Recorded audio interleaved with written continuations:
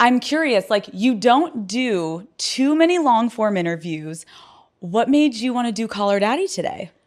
Well, I think you and your listeners have really got this thing right, which is one of the best ways to communicate with people is to be real, and to talk about the things that people really care about. I mean, what I love about what you do is that your voice in your show is really about your listeners. And I think especially now, this is a moment in the country and in life where people really want to know they're seen and heard and that they're part of a community, that they're not out there alone. And so I'm really glad to be with you. All right, guys. So we got to react to what is yet again another scripted, cringe, and softball interview from Kamala Harris in which she fails to knock it out the park, right? It doesn't matter how soft of the interview it is. She never does an interview where you come away thinking, wow, this woman should be commander-in-chief of the United States, okay? And this interview is on the Call Her Daddy podcast, okay? This was a highly anticipated interview because the media was hyping it up, mainly because of the raunchy nature of this podcast, a podcast targeted towards young women, teaching them how to give the good guac guac, right? Which, hey, I'm not necessarily mad at. I think that's a valuable skill for women. I mean, you know what they say. There's nothing like a woman with a good head on her shoulders, right? So, I mean, the concept of the podcast in and of itself, I'm not necessarily mad at it. Because there's a lot of men in marriages that are not satisfied. They're just not, right? So, hey, if women can learn how to satisfy their men more, then men will be in a happier place, right? So, again, I'm not mad at that.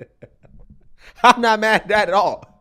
I think what a lot of people are upset about, okay, let's get serious here, is the fact that Kamala Harris went on this podcast in which, of course, because of the target audience, women, she's going to be crying victimhood, right? This was a victimhood fest, unsurprisingly. However, women in this country, generally speaking, are not victims, right? Compared to how women are treated in the rest of the world, right? The women in the United States of America, just like black folks and all the other so-called minorities, the gays, the trans, all these people that love to cry victimhood, they're not victims, right? You're not a victim, okay?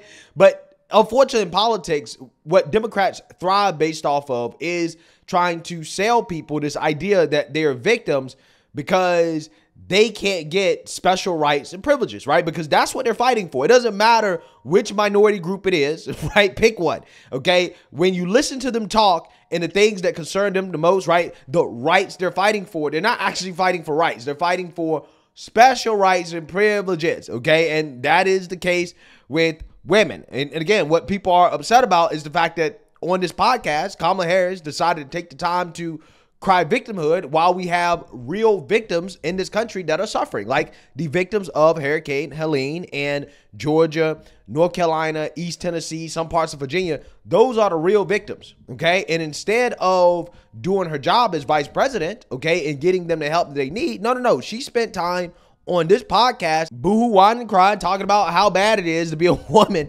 in this country, okay? And that's what I want to talk about here, okay? This interview from Kamala Harris, of course, was scripted. And you know it was scripted because of questions like this that were asked during this interview. Take a look. Mm-hmm. One of the biggest conversations in this year's election revolves around a woman's body. Mm-hmm.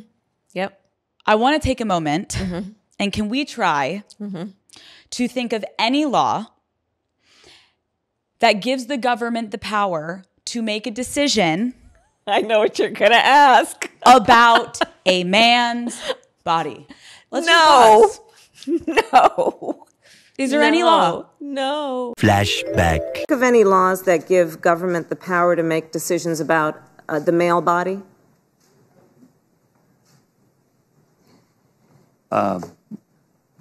I'm happy to answer a more specific question. But Male versus female. there are medical procedures. Okay. That the government has the power to make a decision about a man's body. I thought you were asking about medical procedures that are unique to men. I'll repeat the question. Can you think of any laws that give the government the power to make decisions about the male body? I'm not thinking of any right now. Yeah, so you seen that, you heard that, okay? 100% scripted question planted by Kamala Harris's team, telling this woman, hey, ask Kamala Harris this really silly question about whether or not there are any laws that control a man's body, in which there are, right? It's called selective service, right? It's called a draft, okay? In which the government tells men that, hey, you have to use your body to go overseas and fight a war, right, in order to protect women, okay, which is something that men have had to do throughout all of history. But women historically have not had to do this, but for whatever reason, they think they have some type of unique victimhood, okay, because of abortion, of course, which is what they're going to talk about here in this clip that I want to react to. But again, I want you guys to understand, right, they really believe that, oh, well, it's unique that we have these laws that are trying to control women's bodies because we can't get abortions. When, again, throughout all of history, men have been sent by governments, forced by governments to go fight. And if you refuse, you know, in some cases, you weren't allowed to live. There were fatal consequences for a man refusing to sacrifice his body on behalf of protecting women, right?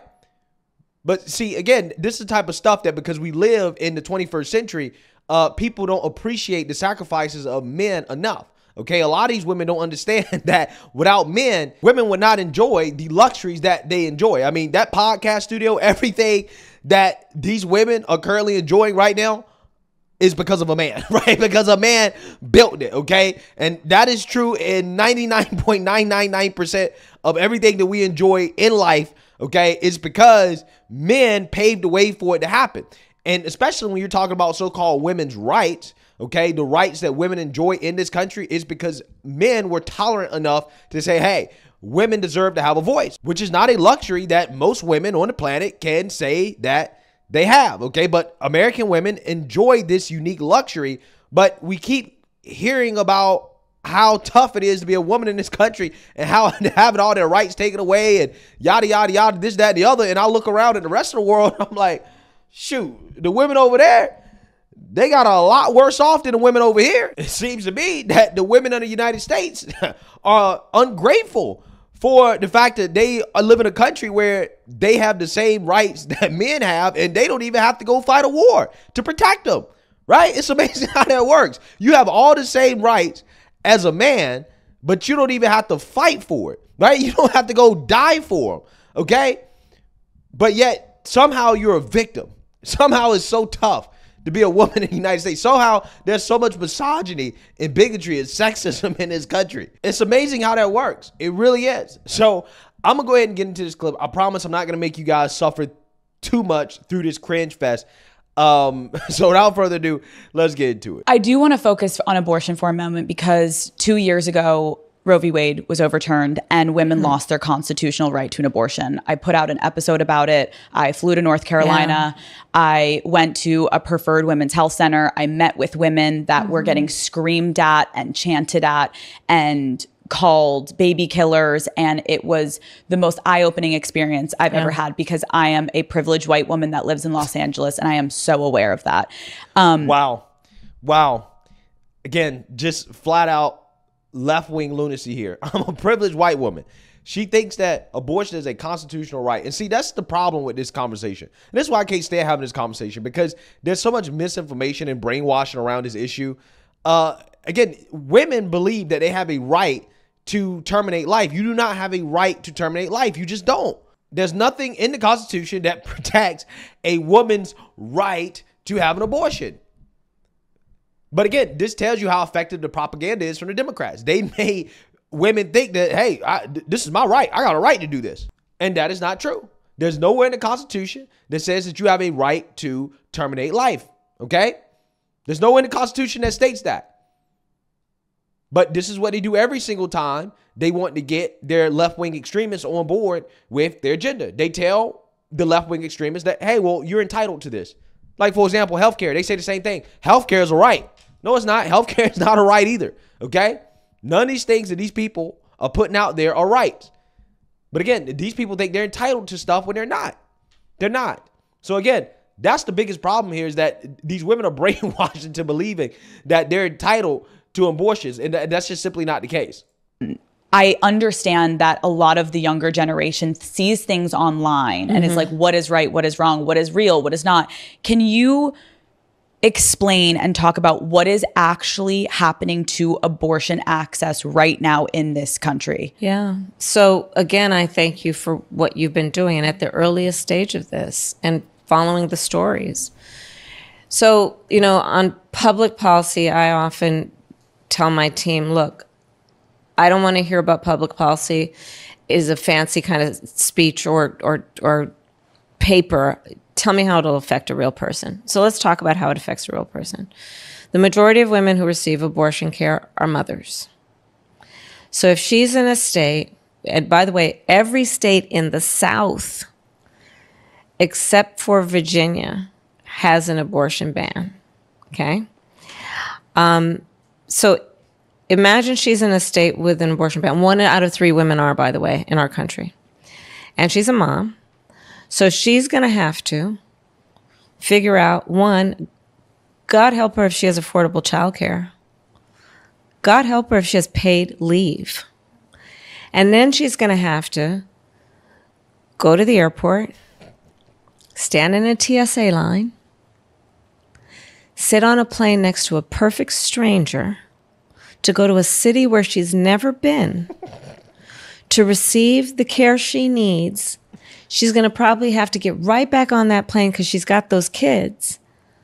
Her best friend's probably not with her because that's who's taking care of the kids. To get back in that TSA line, to get back on a plane, to go home. And that's all if they can even afford the plane ticket or the bus ticket. Exactly. Listen to this nonsense.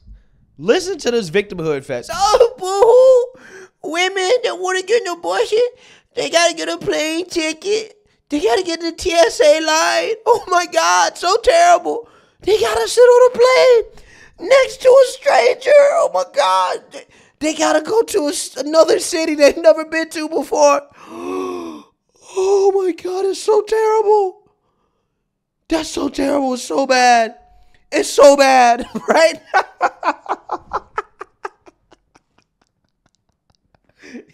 Yes, I am laughing. Absolutely, I'm laughing. Because that's why I'm at this point when it comes to this conversation. I'm laughing at these people. Because again, historically speaking, the plight of a young man was to fight and die for this country, right? To get on a plane, to go to a country that you've never been to before, to fight a war, right? So again, I don't think that anything that Kamala Harris is talking about right now compares to that, right? Which is something that women don't have to do. They don't have to do that. But you want me to feel bad about, oh, a woman has to go to another state to get an abortion? Really? You know how a woman avoids having to do all that? Keep her legs closed. Stop sleeping around. And if you're going to sleep around, be responsible about it, right? Use contraceptives. It's really that simple. Birth control. There's a lot of it out there, okay? And they're 99% effective if you use it correctly. It's entirely avoidable. But again, if it does happen, you want me to feel bad about you having to go to another state to get an abortion, right? As if that's such a terrible thing. To me, it sounds like a minor inconvenience. Again, especially compared to the things that men have historically had to go through. So I don't want to sit here and listen to these women boo-hoo, whine, and cry as if their circumstances are uniquely terrible, because it's not. Exactly. Because when Roe v. Wade was overturned, I remember my DMs were flooded with thousands of women begging me to help. And it's overwhelming. And I can't even imagine, I'm saying that in front of you, but it's overwhelming. And I remember people begging me like, I just need to afford a bus ticket so I can get out of this abortion desert that I live in the South, so I can get to a state. But they can't even afford, you know what I mean? So it's like these people are literally landlocked into a position that they don't want to be. And here's the thing. Here's the thing is that you don't have to abandon your faith or deeply held beliefs to agree. The government shouldn't be telling her what to do. If she chooses, she'll talk to her priest, her pastor, her rabbi, her imam, but not the government telling you what to do. And that's what's so outrageous about it, is a bunch of these guys up in these state capitals are writing these decisions because they somehow have decided that they're in a better position to tell you what's in your best interest than you are to know what's in your own best interest. It is so rich listening to the exact same people that tried to force an experimental vaccine into your arms. If you wanted to continue to feed your family, if you wanted to travel outside the country or come into the country, if you wanted to do anything, okay, if you want to be a part of normal society, y'all remember vaccine passports? Y'all remember that? Restaurants requiring you to show your papers, your vaccine papers, in order to eat out. You remember that? That's what was happening in these liberal cities. Kamala Harris was in an administration that was responsible for that. She was in charge of that. Telling you what you got to do with your body. Being one of those very decision makers that was telling people what they had to do with their body. She was the government telling you what you had to do. And now all of a sudden she's against that when it comes to abortion though. All of a sudden, the government doesn't have a right to say what you should do with your body. Again, unless we're talking about an experimental vaccine, right? Which Kamala Harris was totally fine with the government telling people what they had to do with their bodies. Again, it's amazing how that works. The hypocrisy is stunning here. It really is.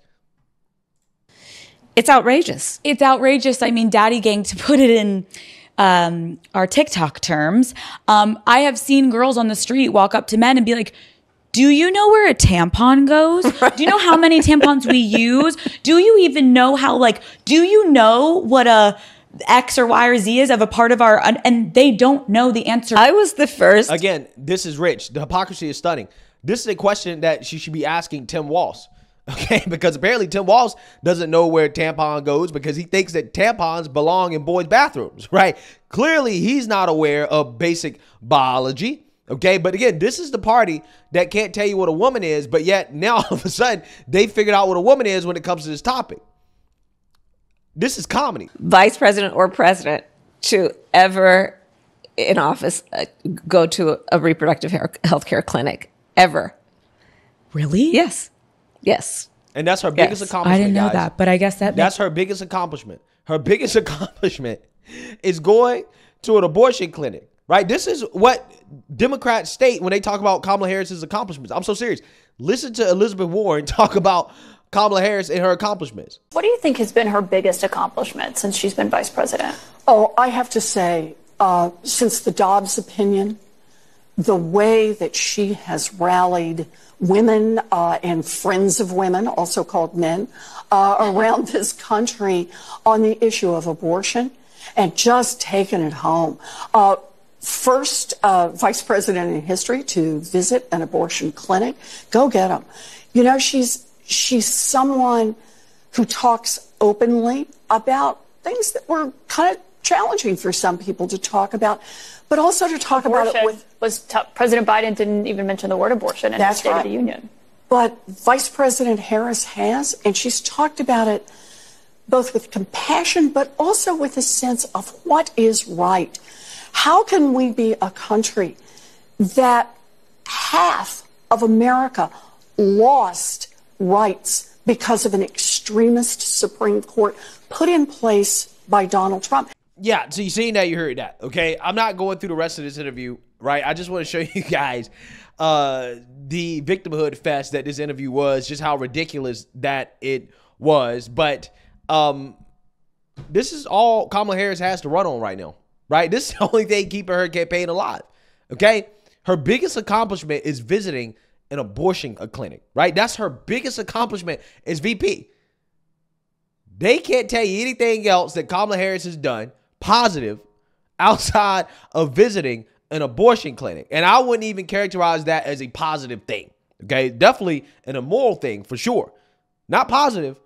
But again, this is something that Democrats consider to be one of her biggest accomplishments. Tells you everything you need to know about what she's actually done, which is not really much, okay, in regards to positive things for this country. So, yeah, with that being said, as you guys should be able to tell, I'm tired of playing defense on this topic. Okay, I really am. I'm actually tired of talking about this topic, but I know that this topic is a big topic, even though I don't want it to be a big topic. But I'm no longer going to sugarcoat it anymore because I'm sick and tired of having to capitulate to emotional women who think that their special rights and privileges are more important than the rest of the country in the other issues that we're dealing with, right? And that's just simply not the case. And I'm not going to pretend like it's the case. At this point, this issue is an issue that's left up to the states. Democracy is happening in the states, which is something that Democrats claim that they agree with, except when they don't agree with it, which is right now. They don't agree with democracy. They're literally fighting against democracy in the states. And again, the crazy part about this is that, if most people agree with Democrats on this issue, then they don't have to worry about it, right? If this issue in regards to abortion, if access to it is so popular, if it's as popular as they claim, then democracy will take care of the issue, which in some cases it has, right? But clearly Democrats, the authoritarian Democrats, can't accept that. So let me know what you guys think. Make sure you like, comment, and subscribe. Most importantly, share a Black conservative perspective. Peace.